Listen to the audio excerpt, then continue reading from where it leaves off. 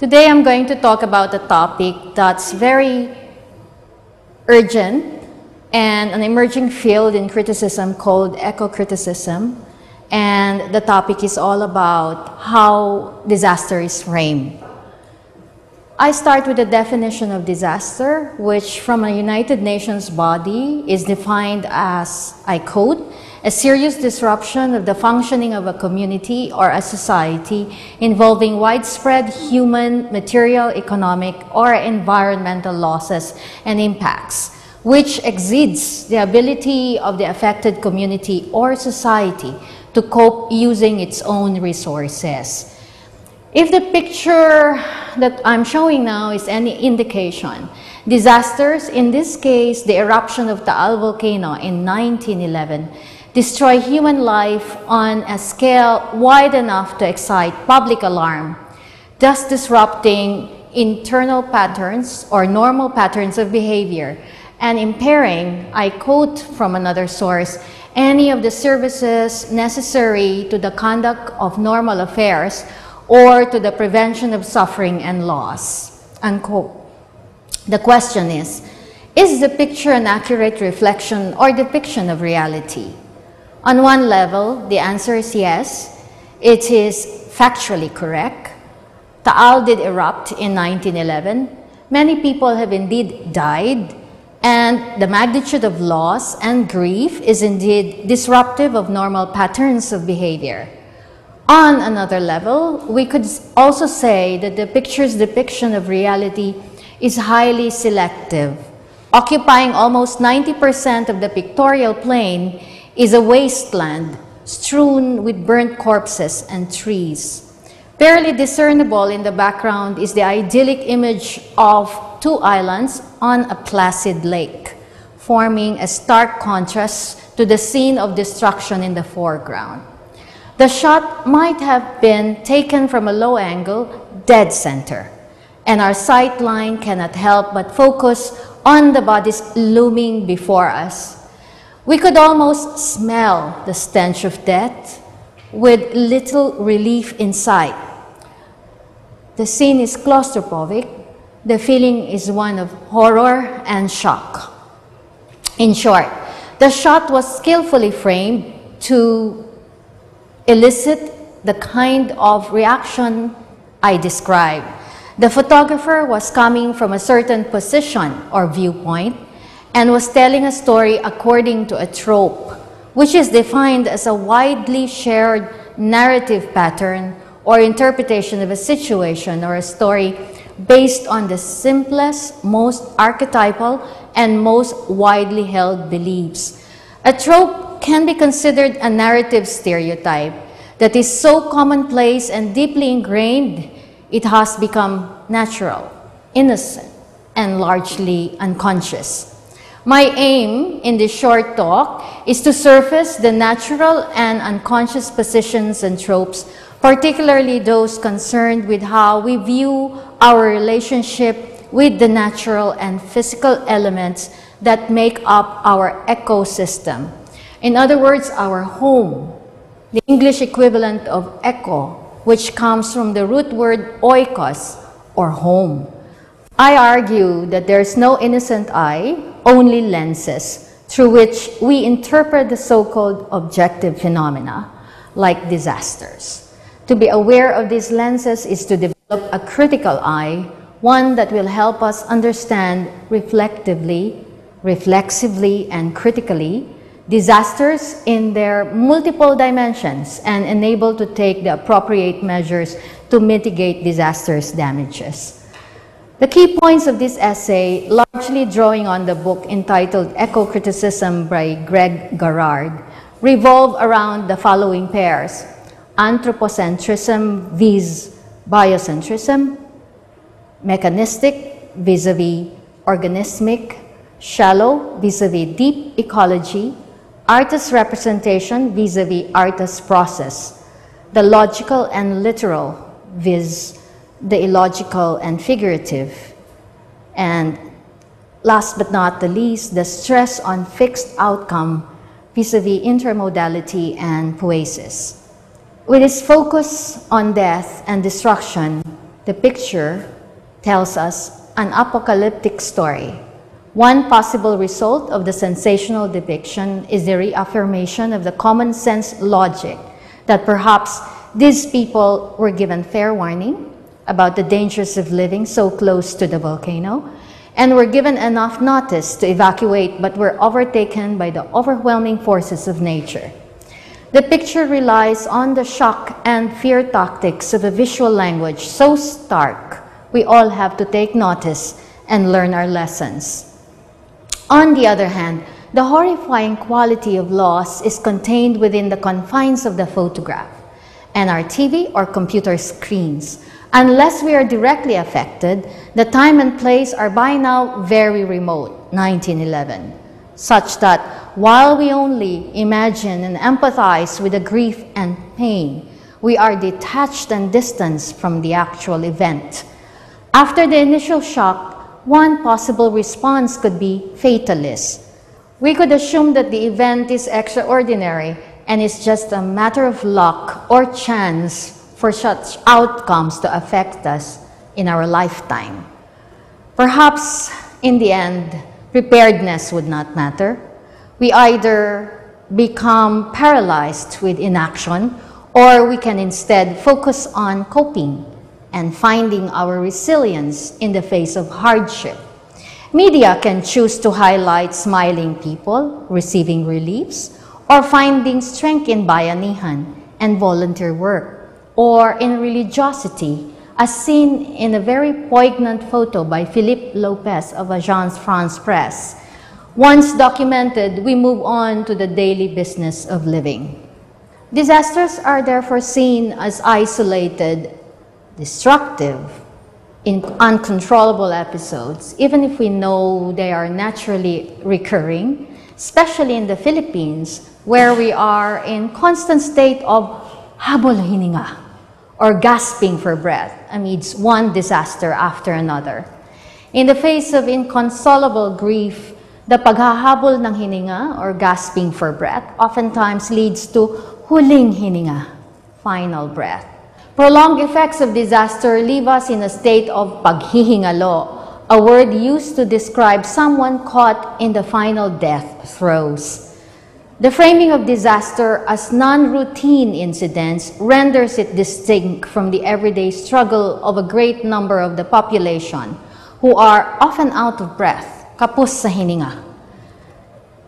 The poor are the most vulnerable and the most exposed to hazards, and when they are visited by disaster after disaster, the helplessness and hopelessness they encounter in their daily lives are reinforced. Given the unequal distribution of wealth, where 20 richest Filipinos have a net worth equivalent to the combined income of the poorest Filipinos, those who are deprived of the most basic needs are left to heave a sigh of frustration or buntong hininga, as Maria Lynn Versosa in one of her studies put it. Disasters recur so frequently that they have already become markers of time, according to Cecilia de la Paz in her essay on disasters and Philippine festivals.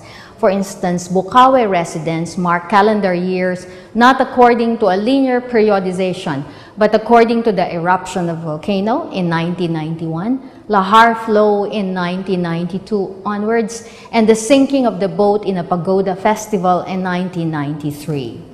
From an eco-Marxist position, social conditions that affect human life are paramount. Nature is harnessed as a primary resource for land use management, for production, and so on.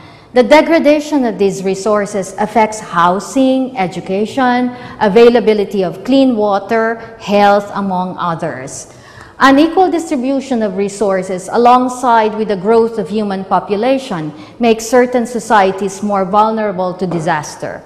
Lack of proper waste disposal, helter-skelter urban planning beset with clogged drainage, for example, could quickly turn the chance occurrence of continuous rainfall into a major disaster, such as what happened with Ondoy.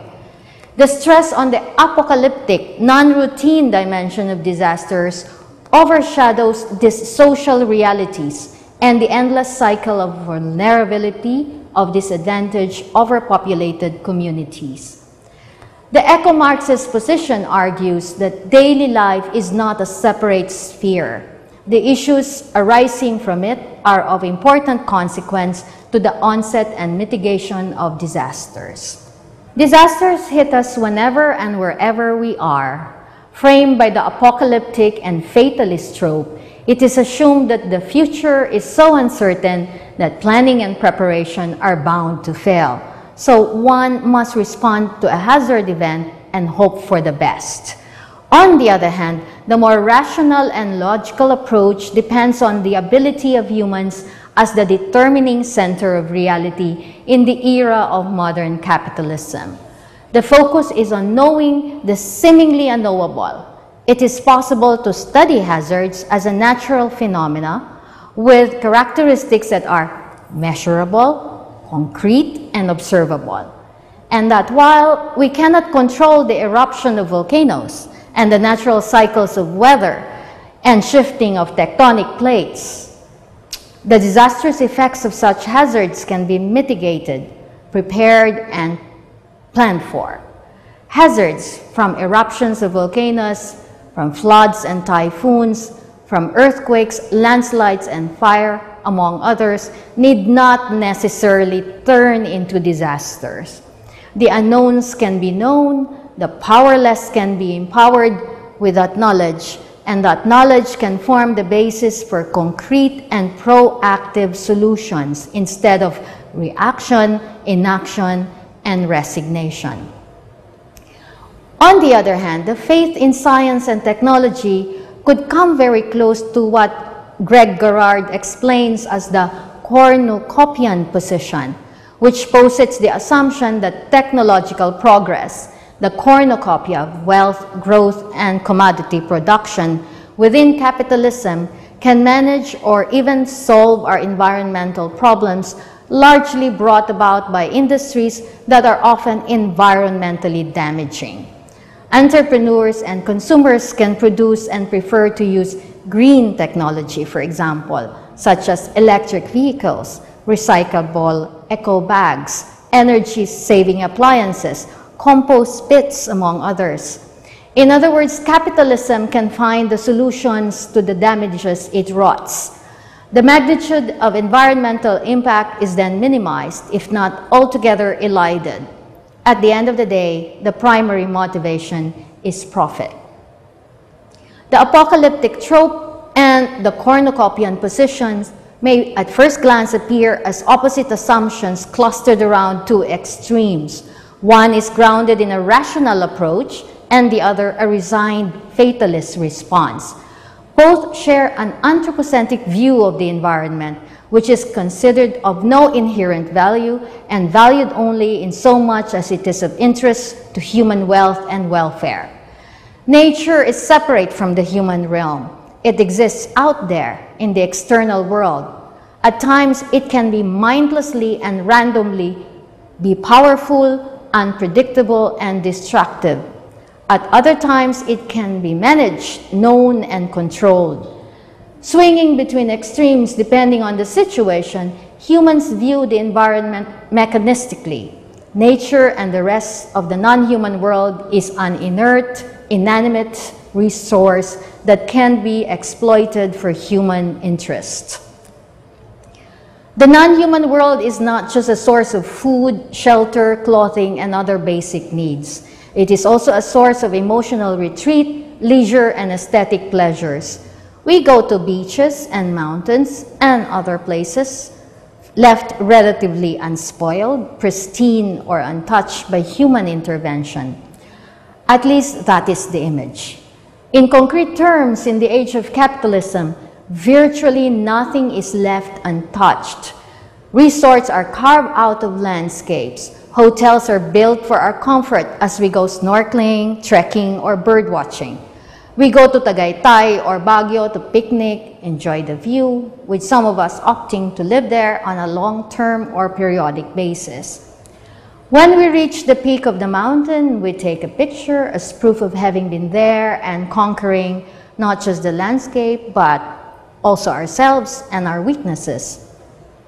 Nature and its beauty becomes a photo op, a painting, a film, and a romantic song or dance in the pastoral or wilderness mode, where the former highlights the bucolic calm of the countryside as explored in an amor solo painting. The wilderness trope, on the other hand, finds solace in the primeval, at times terrifying and exotic beauty of the wild, a stable, unchanging heart of darkness in which lies the core of human existence, stripped of the veneer of civilization.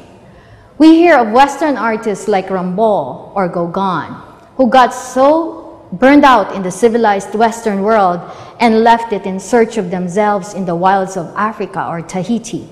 Today, we call them expats who settle in third world countries like the Philippines to retire, build resorts, and/or do humanitarian work. They find self-fulfillment in the other world of underdevelopment and poverty.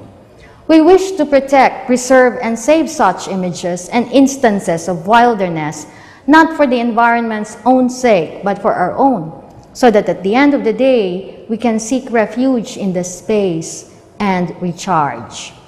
The anthropocentric and mechanistic view of the environment is anchored on a hierarchical relationship between elements that make up an ecosystem. Ecology, as previously mentioned, is a branch of biology that studies the relations of organisms to one another and to their physical surroundings. It comes from the root word oikos, meaning home. In the anthropocentric view of the world, home is a place where humans occupy the top tier of the food chain. Other creatures exist for their survival. One might also notice from the illustration that the figure of the woman is similarly placed with other creatures, implying a patriarchal structure. The pastoral, apocalyptic, and wilderness tropes could also partake of the system of domination, this time along gender lines. In the language of patriarchy, there are certain terms associated with being female: nature, the earth, and the land, which, as we have earlier discussed, are resources that sustain man's survival. We can detect the meaning system in the use of terms. Nature is always nurturing Mother Nature, which is, according to the apocalyptic trope, will be lost to us if we do not do something about it. In various images, woman is associated with a beautiful pastoral landscape and functions as a poster girl for the bucolic, as seen, for example, in Amorsolo's comely Barriolas Dalagang Filipina. As the Marxist critic John Berger famously and succinctly stated, men act, women appear. The woman is the object of the gaze. They look at themselves as objects of sight. Men are seen as active doers, exemplified in the commercial from Marlboro. The male figure in the ad appears at rest, but it is strongly implied that he may just be resting from doing his job on the land, aided by the horse, both of which, wild land and wild animal, he tames and domesticates to his will. His pose indicates that he will spring into action the moment he lights and smokes his cigarette. From the combined viewpoint of the eco-Marxists and eco-feminists, the apocalyptic, pastoral, and wilderness tropes, along with the cornucopia position, efface the importance of gender, class, and context in understanding the way we look at nature and, by extension, the way we look at disasters. Eco-Marxists and eco-feminists aim to focus not just on the damage to human life, to property, and the way of life, but also on perception and practices in our everyday life that may affect the way we understand and act before, during, and after disasters. The mechanistic and anthropocentric positions and tropes can also be described as instances of shallow ecology. Saving the earth is important for the sake of saving our skins. The strategies are often short-term, quick fixes: recycle, reuse, create substitutes, use technology creatively and sustainably. there is no accompanying overhaul in lifestyle and consciousness. On the other hand, deep ecology poses a change in paradigm. Home is not just a place where humans dwell, separate from the non-human world. Home includes that world, which is not an inert resource, but is alive with an agency or will of its own. Maurice Berman describes that connectedness as one of enchantment, where rocks, trees, rivers, and clouds were all seen millions of years ago, down to the eve of the scientific revolution, as, I quote, wondrous, alive, and human beings felt at home in this environment. The cosmos, in short, was a place of belonging, unquote. Today, at least at the level of the mind, the story of the modern world is that of progressive disenchantment. I quote, from the 16th century on, mind has been expunged from the natural world, unquote. For deep ecologists, the call is for a re-enchantment of the world, for reconnection with nature, which we will protect and save for its own sake. The process of re-enchantment is holistic, long-term, rooted in magic, beyond logic, beyond surface appearances. The relationship between humans and non-humans is egalitarian, not one based on hierarchy and domination. The self is one with, instead of separate from the rest of creation. In the Philippines, this sense of interconnectedness beyond the self is concretely manifested in the practice of pakikipagkapwa, which roughly translates into treating your kapwa, fellow human beings, fellow beings, as equals. Kapwa cannot be framed or subsumed under the I/they, self, others, I, none, I, binaries Western schema. As kapwa, one is not separated from the others, but rather the self, the one, is inextricably part of others. Pakikipagkapwa translates into helping out or providing tulong, not as a matter of charity or simple volunteerism, as in giving back, for example, but should be seen as addressing a need, kailangan, and that is but the humane or makatao and proper or right thing to do, karapat-dapat or dapat. For a person to retain and reclaim a sense of dignity, karangalan, pagkatao, amor propio, and humanity, pagiging tao. Pantay-pantay na karapatan or equal rights are not just about addressing discrepancies in what is delivered and what is promised in terms of material and basic needs, but rather they are about not being scorned and treated as less than human just because one lives in poverty or naghahabol hininga. To be deprived of resources is equal to being deprived of the means not just to survive or address basic needs, but to live decently and to be treated decently as equals. In deep ecological terms, our kapwa can include not just humans, but other creatures in an ecosystem where man does not have dominion over others, as illustrated in this diagram. Deep ecology is exacting and requires a lot of time and effort. Consciousness and lifestyle overhauls do not happen overnight, especially since, as previously pointed out, positions and tropes are deeply ingrained into the unconscious. But perhaps we can find and learn from traces of deep ecological practices that have survived in traditional societies through time. Among the Aitas of Pinatubo, land is life, not a commodity. It is a legacy handed down to them by Apo na Malyari. To lose their land is to lose their lives and their claim to dignity and humanity.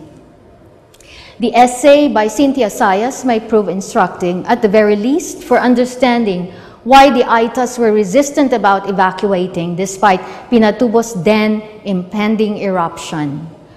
My essay on the Pasig River and a ritual in Batanes, where I conducted a short field for a documentary, is also an effort to understand how a community can preserve a watershed from a deep ecology position. Deep ecology also intersects in significant ways with eco-phenomenology, which draws on some of the principles outlined by Heideggerian philosophy.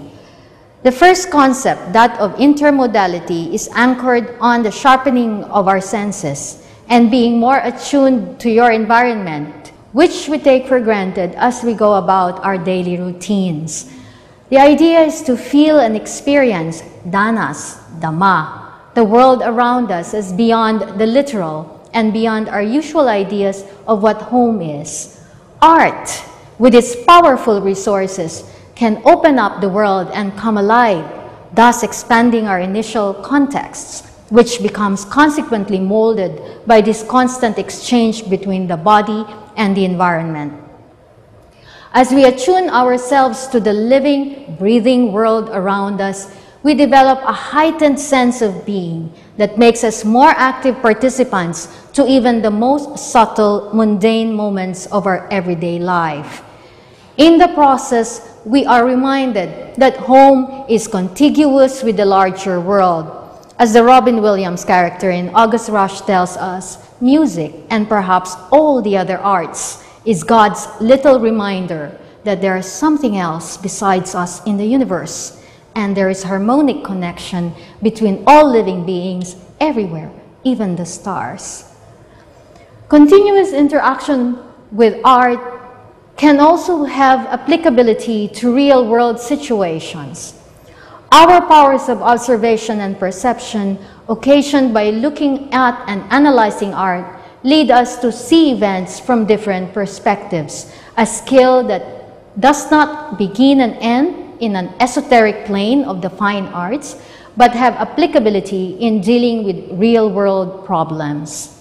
Art and art making are thus more than just expressions, reflections, or representations of emotions, events, or ideas, nor is it a finished product or object, a perspective that puts more emphasis on the outcome, artwork, instead of the process, work of art. The art as object paradigm sees the arts as a tool for producing an expected, often profitable outcome, as collection, for example, as object of display, as status symbol, etc. On the other hand, art is a process of poiesis, of bringing forth through creative revealing, responsiveness and interconnectedness, or pakikipagkapwa, thus opening up many other forms and opportunities for thinking, acting, and feeling outside the box. Poiesis is about imaging and imagining other worlds, not to escape this one, but by making present and bursting open a broader range of experiences, interaction, and realizations. It does not mean we ignore the overwhelming feeling of grief and pain, or wish away the death and destruction resulting from disasters, or pretend they did not happen. We acknowledge the feeling and the event and put it in perspective and a larger context, our bodies, other bodies, and the world around us. When we open ourselves to the rhythm of the cosmos and the pulses of the larger life world, we're able to sync the beats of our heart and of our breaths with that larger world. In effect, we draw strength from the process of fully sensing and interacting with the material, spatial, and temporal environment. Disasters are totalizing events. They result in injury, death, suffering, and loss. However, they are not unidimensional and unified physical phenomena that can be understood by one discipline alone. My discussion is a contribution from the arts, which highlights the social and cultural nature of disaster and the role of deeply ingrained and widely held beliefs about the environment. Several paradigm shifts have been forwarded, but one of the most important is the shift in the concept of art, from one of object, artwork, to process, work of art, and from one of fixed and prescriptive outcomes to one of openness to many possibilities within the noise and routines of the everyday. From such transformative and processual viewpoint, we may find a springboard for action, for change. you.